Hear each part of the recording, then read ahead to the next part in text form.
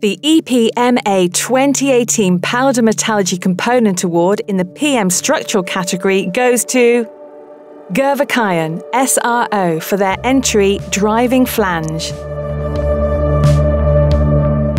The Driving Flange was designed in cooperation with one of the leading power tools producers.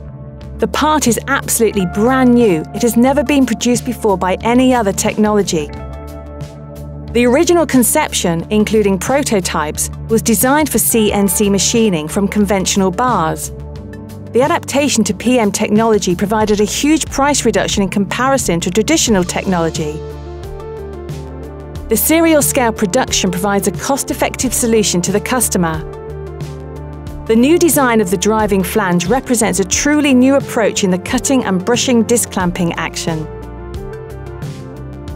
It is expected to spread this concept worldwide during the next few years, including complete replacement of the old generation of a flange, which uses an internal thread to create a clamping force. From the end-user point of view, the main contribution is the reduction in the time which is needed to replace already worn discs, within a few seconds instead of 1 minute. The Driving Flange is compacted on CNC hydraulic press using all 3 upper axes and all 4 lower axes.